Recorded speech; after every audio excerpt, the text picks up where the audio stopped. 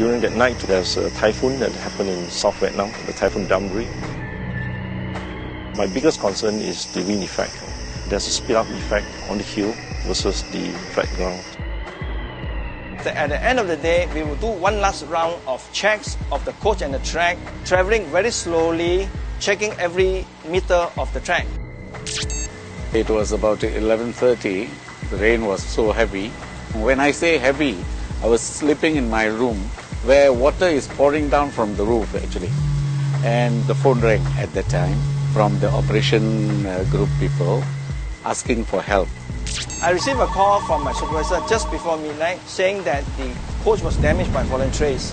There was very heavy rain and strong winds and causing the trees to fall and which damaged parts of the coach, including the windscreen and the aircon.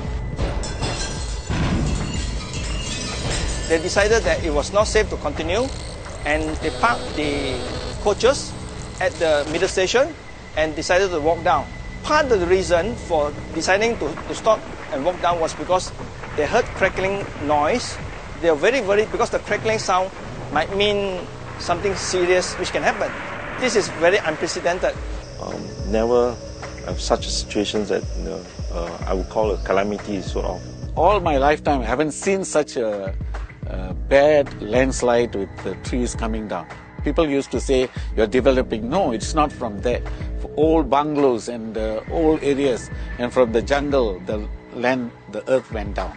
Nothing to do with development or anything. It's something extraordinary.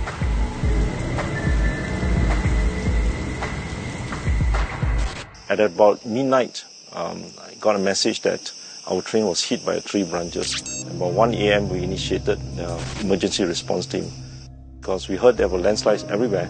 Therefore, the Penang Hill from middle stations, upper stations all got cut off. By the time they reached the lower station, it was already 2:30 in the morning and we had a debriefing to find out actually what happened. After they have walked down from middle station, the landslide started. Fallen trees, big boulders, size of a compact car. We are fortunate there was no injuries, no incidents. When I went out, I saw the trees as if a typhoon hit the place.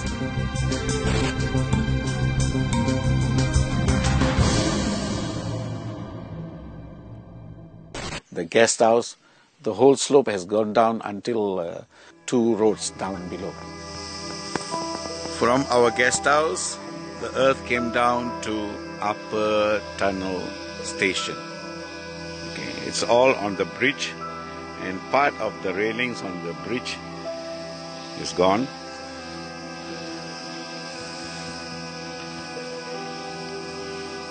And we can't walk through here to go to the other side.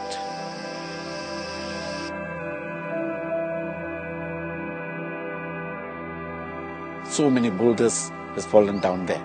Every road, every bypasses were covered with earth and trees.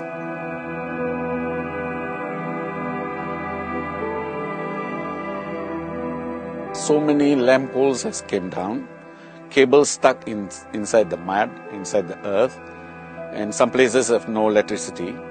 And I can see some water pipes burst, and you know way to stop them because they are 4-inch pipes. And I was told that the hotel, tourists were stuck there. So there were children, old people, elderly people, and these people were stuck there. And there are some bungalows, they don't want to leave the bungalow.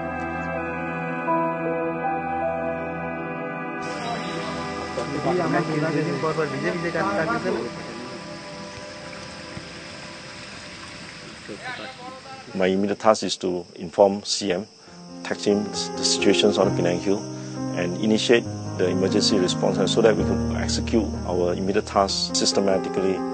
Chief Minister has, right from day one itself, has given us a lot of encouragement and also empowerment to execute the recovery plans. The first thing that we did was to record down all the landslides location. We have created a very vast database. Some of the boulders were big, size of compact cars. There was many tons, we estimated probably about 300 tons of soil came down along with a lot of fallen trees and all that. We were only able to assess the real damage after the tons of soil was removed and all that. See? The boulders we couldn't remove, we had to get the contractors to hack it.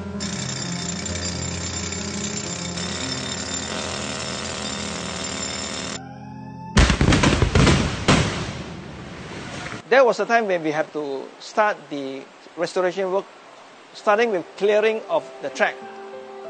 You couldn't move heavy machinery up. You can only use the traditional way, which is by hand tools. Backhoes, spades, wheelbarrows to remove the soil, one bucket at a time.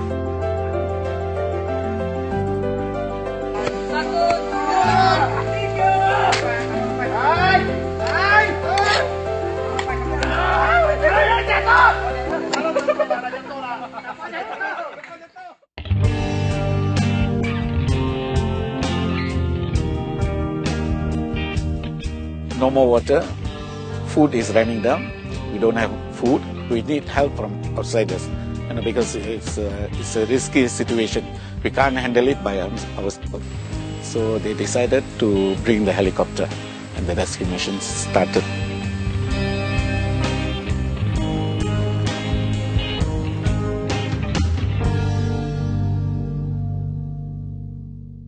PAC got the food from the DAP and some volunteers has given the dry food stuff, and we took to the places. What gives me the strength is the teamwork. Right from day one itself, when I initiated the emergency response, although people lack of sleep, they're all highly stressed, but they continue to work very hard. And many of them work 7 days a week, so everybody is moving in the same direction. That's the key thing. The funicular system is designed and supplied by the Europeans. A lot of the parts and all that are specially ordered overseas. This takes time.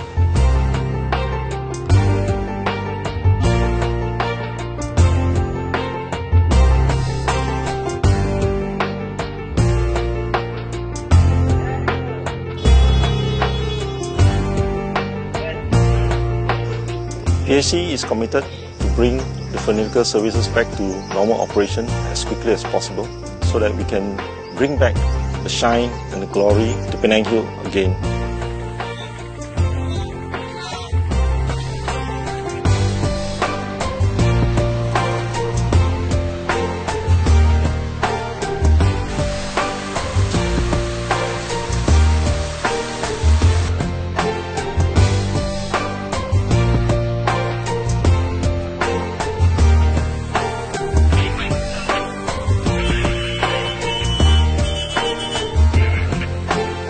That was a nice thing happened in Penang Hill where all joined together.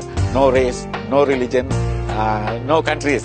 I should say no Bangla, no Indonesian. Everyone joined in and cleared the path of the track.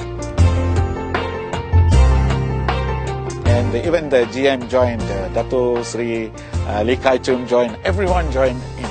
Everyone were working there very hard, and nobody showed any tiredness until we cleared that track. I cannot say thanks to them. I have to hug them. The landscape may have changed at Penang Hill, but the spirit is still there. It's been a challenging time for everyone since this incident happened. Penang Hill Corporation is committed to bring the shine and glory back to Penang Hill.